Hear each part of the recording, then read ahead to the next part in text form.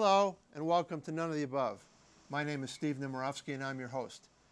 On None of the Above, we examine why the political system is dysfunctional and polarized.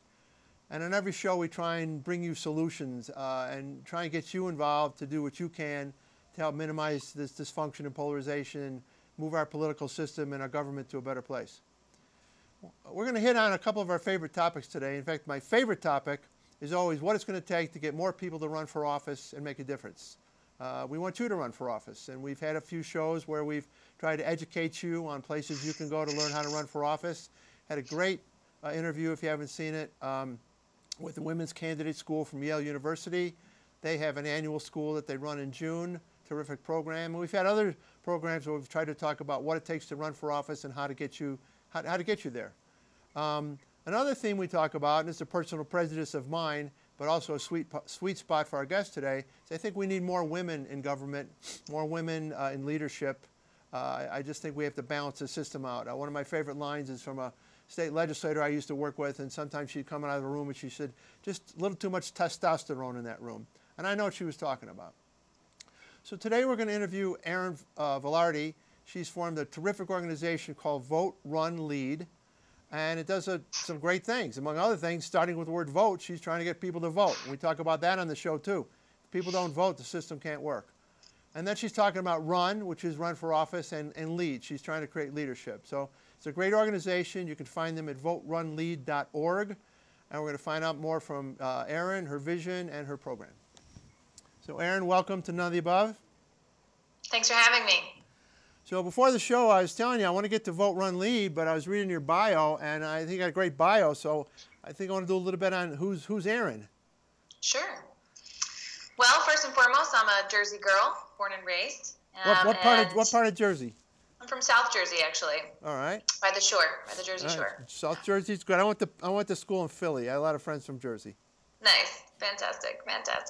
And you know, very early on, my sister had gone to a women's college, and being 10 years my senior, she started to send home Ms. Magazine to me, and that was a big part of my feminist awakening around women in power. And being a subscriber in the 8th grade to Ms. Magazine is probably a unique thing, but it did a lot to expose me to some of the, not only here in the United States, but the global lives of women around the world. Well, you were probably a little bit ahead of your time reading Ms. in 8th grade. In your bio, it says you are a leadership development consultant. What a great sounding title. What is a leadership development consultant, and what do you do? Sure. So for many years, I worked with businesses, nonprofits, some corporations to think about how we advance women in leadership positions. What are some of the latest strategies, the latest research? I worked with the Athena Center for Leadership Studies at Barnard College, Columbia University, to create something called the Athena Core 10, which was 10 leadership principles that we felt really reflected what women leaders actually bring to those posts.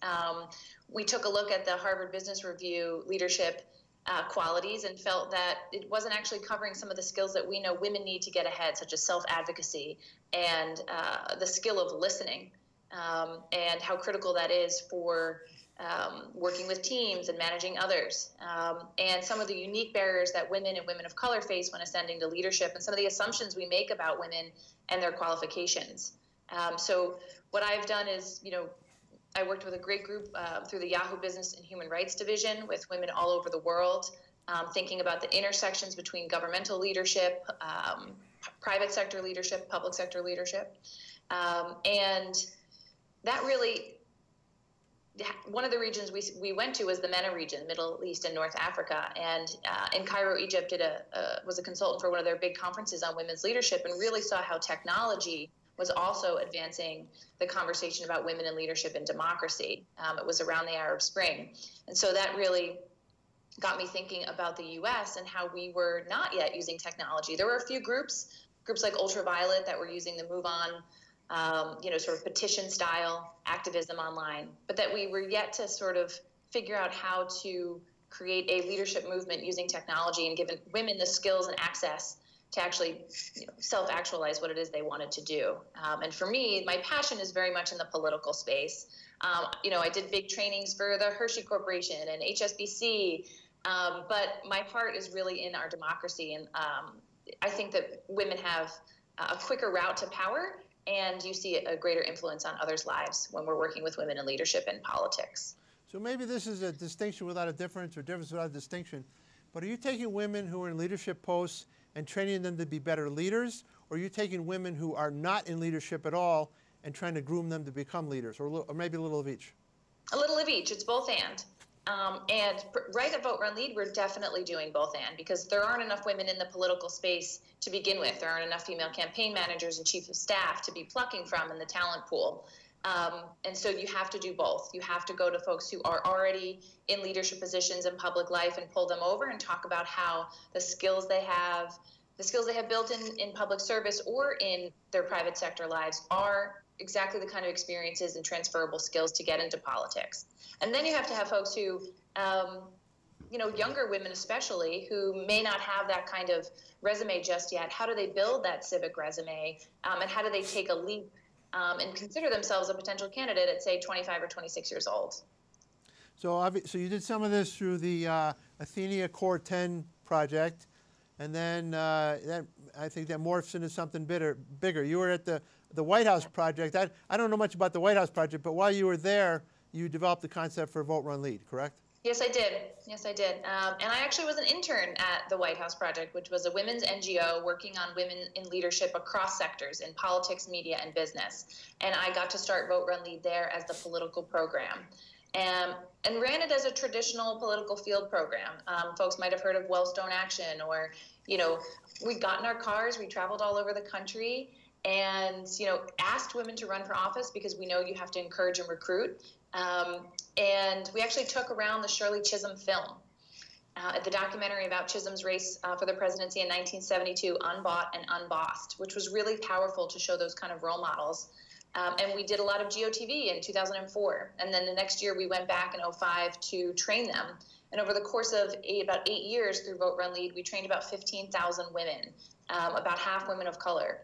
And now using technology, the sort of second iteration of VoteRunLead as a standalone organization, now celebrating our 3rd anniversary this month, we have already trained a little over 8,000 women in just 3 years using tech, the combination of in-person and online classes. And so really working to accelerate the number of women we're reaching through technology.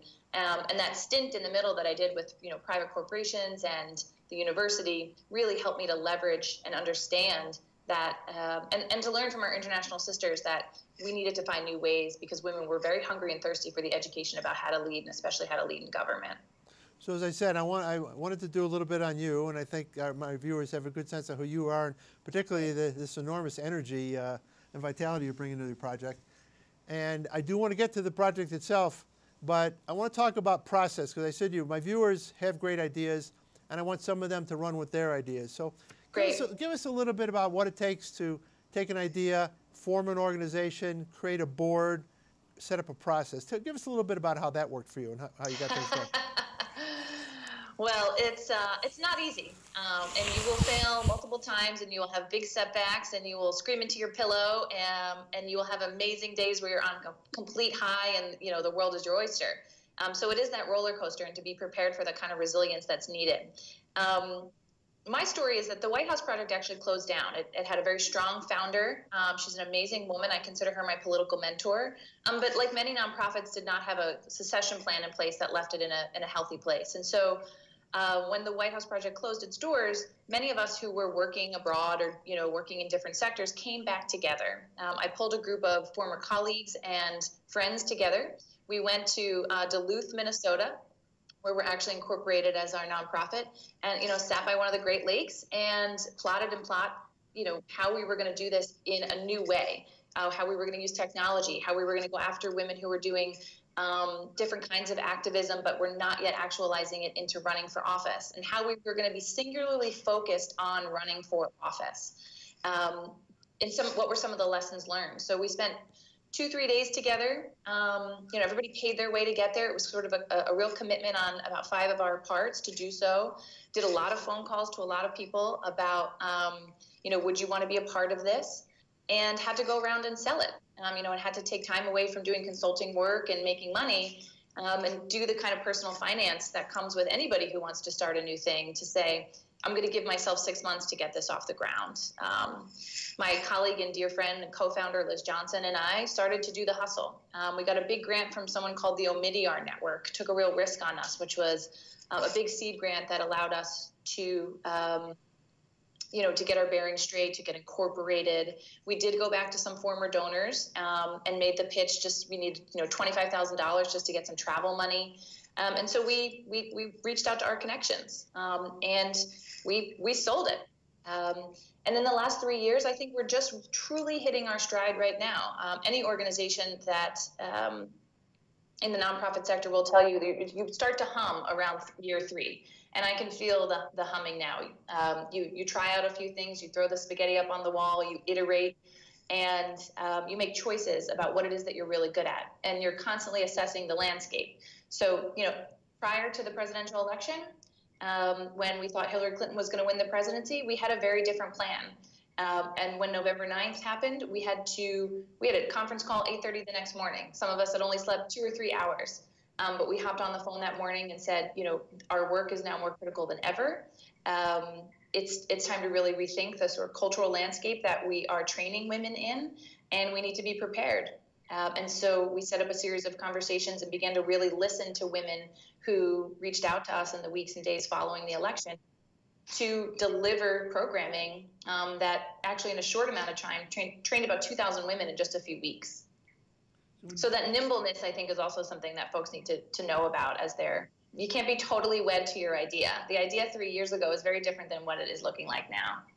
No, you have to be nimble, and you have to have a good board. So you've put a board together. How do you go about assembling your board, and what kind of talents do you want on your board? I'm dealing with that sort of board growth right now. The board is primarily former colleagues and co-founders. So in the beginning, it had been a board that really said, okay, we're going to say yes to you. We're going to give you a lot of leeway. You're going to be able to take a lot of risks.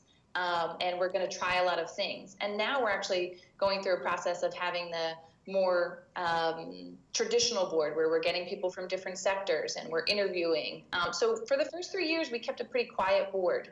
We built an advisory board of influential names, folks like Jane Swift, former governor of Massachusetts, the head of government affairs at Target, Jimmy Briggs from the Man Up campaign, and men and women who could give me a kind of counsel that I needed. But we kept a really small and sort of family-friendly board, if you will, that knew who I was, knew what my goals were, and were able to give me a lot of rope. Great. Well, you've done an amazing job in being nimble and ready to turn on a dime on November 9, as you said. All right. So Vote, Run, Lead. Give me your elevator pitch. Elevator pitch. Yep. VoteRunLead is a training powerhouse for women who want to run for state and local office, and we train you to run as you are. We believe you have the skills, the talents, the networks, all of it to run and to win, and we're just going to give you what you need to actually know how to campaign successfully, and to do it in a way that aligns with your personal values.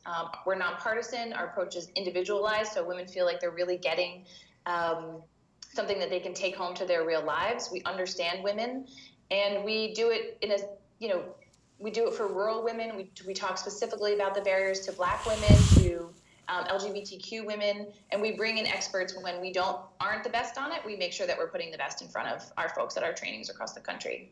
Now, when I do have programs, and I've had a few that are on the side of trying to get women to run, but I like to tell my male viewers, you can still go on your website and learn 99% of the message here, correct? It's all there for a man who wants to run too, right?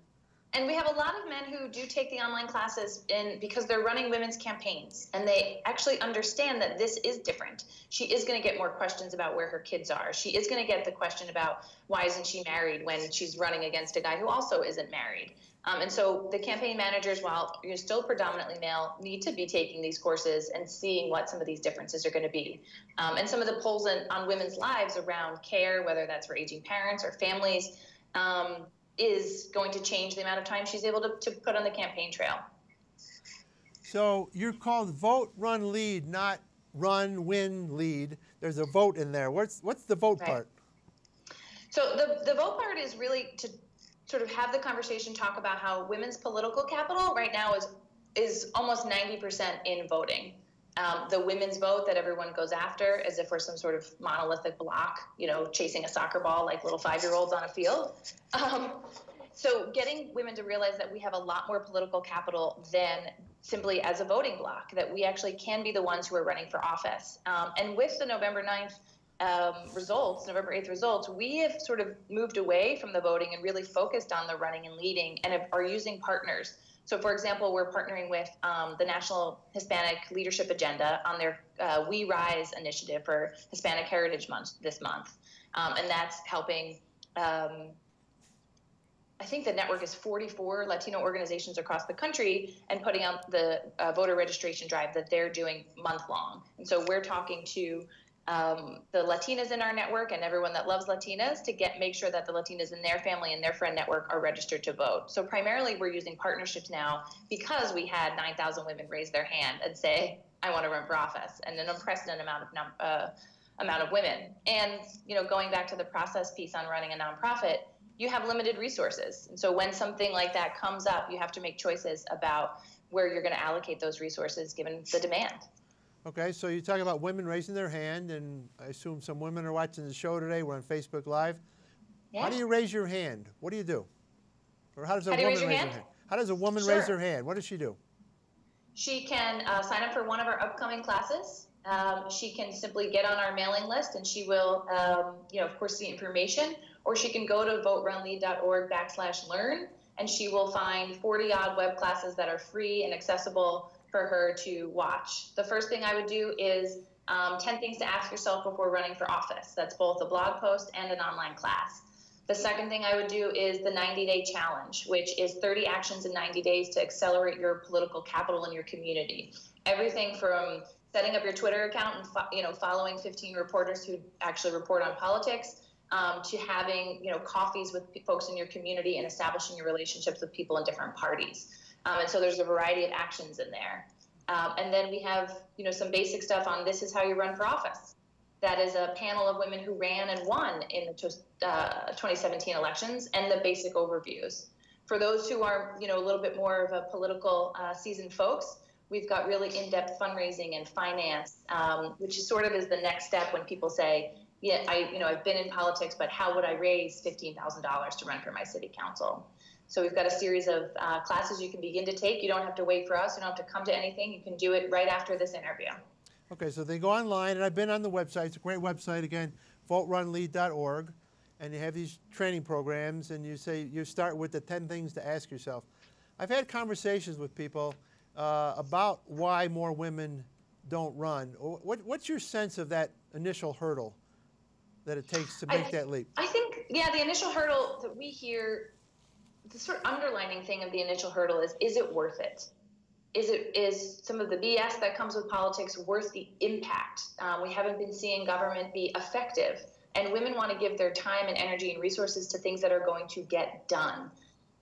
We often in our workshops will say, we put the word ambition up on the board and throw up the Merriam-Webster definition. And the first one is the desire for, rank, fame, power. How many folks associate with that? You get one or two hands. The second definition in the dictionary is the desire for impact, change, right? Do you want to get something done? Everyone in the room raises their hand. So what we see is sort of one of the biggest barriers is we have to show people that they can be effective with putting their leadership and their talents into local and state government. And that's a tough sell. But after the election, I think people decided, okay, I haven't been paying attention, and this, either my issue is under attack, or I'm fearful of major budget cuts. I don't like the direction our democracy is going. Or for many women that we saw who could relate to an underqualified, man losing to an overqualified woman. We see that a lot in our private sector lives where, we've gone up for a promotion and we've lost to someone who has 10 or 15 years less experience than we have.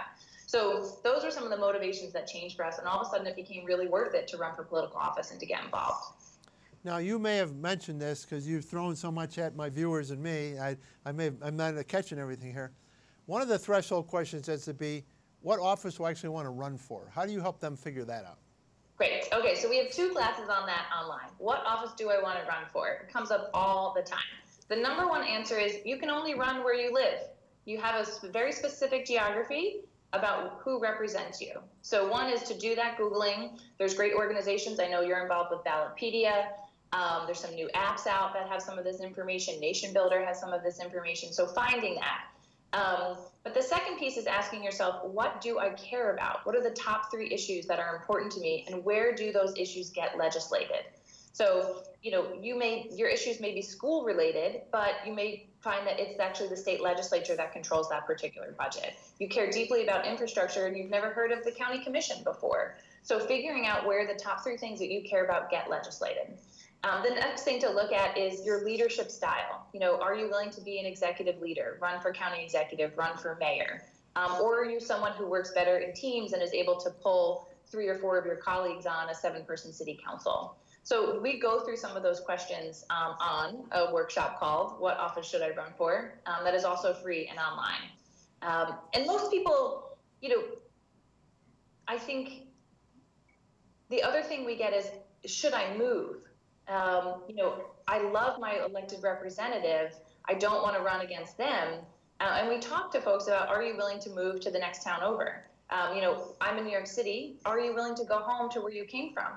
At some of these major metropolitan areas, are you ready to go back out to rural communities and consider running for office back, where you were born and raised? So those are some of the conversations we have when it comes to what office should I run for. So you go on the website, again, VoteRunLead.org, you got these great tutorials, and that's part of bringing technology, as you said, to the process. But you have hands-on sessions that people can go to, and I know you have a couple coming up. Why don't you give my viewers a sense of what they can do if they want more hands-on, Sure, want to go an all-day? Absolutely. So if you happen to be in Manchester, New Hampshire, anywhere in New Hampshire this Saturday, please join us. We're really excited to partner with the New Hampshire Women's Foundation to bring a day-long training to Manchester. But the big national event, a couple hundred women, will be in Minneapolis this year, November 17, 18, 19, and it is called Run As You Are. So if you're thinking about running in the next few years, or you have your eye on a seat, this is for you. You're going to walk out of there with a personalized campaign plan. You're going to get your questions answered. You're going to be really pumped up by other amazing women who are going to join you. We've got 25 trainers from across the country. We have that rural women's leadership track. We're partnering with a group called Higher Heights to develop a particular African-American women leaders cohort. And so there's a lot of specialized information that you'll get, and you'll leave feeling really capable and really proud and ready to actually either build that capital for a race in 2020 or a state legislative race in 2018, or you'll get a real boost to your current campaign. Is there a cost associated with that program? Yes, it is $165 for 3 days, which is below cost. So we really tried to make it quite affordable. And there are travel stipends available and a couple of scholarships with some of our partners. So I go online, I get trained, I'm all ready to go, and I go to Minneapolis and I'm all ready to go. All right, but now I'm running for office. Do you have a next for these people? Do you hook them up with mentors and other people that can take them to the next level? The next level stuff for us is really the peer network. So get connected inside the Facebook community, get connected to women in your geography who are going to support you. Take all those business cards that you got, take the actions of building those relationships. Hopefully we've taught you well to build relationships with political parties. You know how to talk to PACs, you know how to get endorsements. You've hopefully interviewed a couple of folks. Maybe it's just your husband who will be your campaign manager, but you should interview him too. And begin to actualize some of the things that we're talking about. As a 501c3 charitable organization, we don't directly help candidates because of the tax status stuff, but we do make our networks very available for folks to access, and it will get you in the door to say, I'm a Vote Run Lead alumni, I'd like to have a conversation with you. So you're on the educational side. Now my personal bias and what a lot of my shows about is my vision is that the two-party system isn't working, and I'm trying to get people to think about running as third-party or independent. Yes. How much time do you spend educating on those points? Well, I think personally I'm very much in agreement with you. I really believe what we're doing at Vote Run Lead is building women's independent political power. We trust women to develop their own agendas. We trust women to pick their political parties. We have very frank conversations about the Democratic and Republican Party. We have a few predictions about what's going to happen. A lot more women are going to run for office, and not a lot of them are going to win this first time around because there will be heavy primaries in which 5 or 6 or 7 people are running actively. And if you haven't been putting in your 15 years to, say, the Democratic Party, it's unlikely that you're going to get the kind of resources that are needed in a primary. So what are the ways in which you can circumvent that and figure out, are there new folks that you should be registering to vote? Are there new populations? Do you want to get, how can you get a different kind of endorsement from a newspaper or a big organization that can counteract that? How do you go and kiss the ring anyway to the chair of the party and make yourself known, but also be able to hold them accountable? And same thing, there's research for Republican women. Moderate Republican women get killed in primaries. And so what are the avenues to build that political power, get those votes without having the party infrastructure that women are not often given? And I tell you what I tell people that come to me thinking of running for office, I always say to them, I want you to do this, go do it the right way, but plan on running twice. Yeah, yep. And that's a really tough thing for women. The loss is much harder for a lot of reasons. There's research on why, but I think what's important is that we talk about what it means to run and win. Does winning actually mean that you are going to get in that seat in this election? Does winning mean that you are representing voices in your community and getting the agenda changed and getting your current representative to actually talk about the things that he should be or she should be? Or is it about, the name recognition for the long game? Talking to a lot of first-time candidates right now who want to run for Congress in 2018, and what they're actually running for is 2020, and that's okay too. No, again, I'm all about that. I think you have to be prepared to do that. And it pains me when I see people who run only once and then they get out. Someone needed to have schooled them in advance that you've got to be prepared for a two-cycle thing. If you scratch most successful politicians in the United States today, yes, they have lost somewhere along the line. Yes, absolutely. So, Erin, you've been a great guest, and I want to give you time for one last sales pitch here. So tell my viewers how to get involved in the organization, about the website, and about your training programs. Great. Go to VoteRunLead.org, sign up for the national training. If you're even thinking about running for office, come. It'll be the most transformative 3 days of your life. You can count on that. Start to dabble on the website, find the resources that you might need to think about what office to run for. Start to have those conversations with your friends and family. You will be pleasantly surprised how amazing everyone actually thinks you are. And give us a call. Our telephone numbers are up there. Our emails are up there. Reach out. We have a beautiful network across the country. And then our Facebook alumni group, after you've participated with us, you get connected to about 1,500 other women who are actively having this conversation in a private way. We're going to run out of time here, but off camera, I'd like to talk to you, because what I did with the Women's Candidate School at Yale University is I then interviewed someone that went through their program.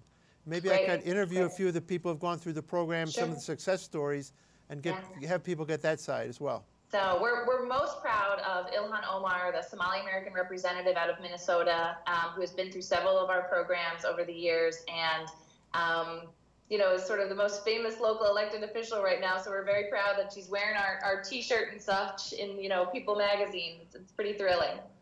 Well, thank you. All the best. You're an amazing ambassador for your program, and I think with you in the lead, VoteRunLead is going to definitely get somewhere. Thank you so much. Thank you. Well, I certainly hope you enjoyed today's interview with Erin. If nothing else, her passion just screams through the screen at us. And when you hear the numbers about the women, I think she said 8,000 people are in this latest iteration trying to get involved to make a difference. And again, on our show, that's what we're trying to get you to do.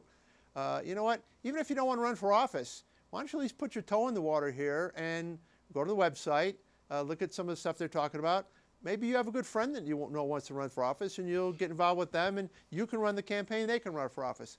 But this is what I say is the highest form of civic engagement you can do. This is the best thing you can do to get involved and make our democracy better, as Erin said, make our government better, because it's just not working right now, and this is what has to happen. And if nothing else, maybe get involved with Erin's organization and do some of this voter registration, get people to the polls. If you want to catch up on some of our other shows, we're on Grassroots TV in Aspen, Colorado, and you can look at their website at Grassroots TV. We're on Facebook through Facebook Live. This program is running live as we're talking today. And then noneoftheabove.us, which is my website. So we have a lot of outlets to catch this information. And again, get involved. We're bringing you solutions, but you've got to take the next step. Remember, if you're not part of the solution, you are part of the problem.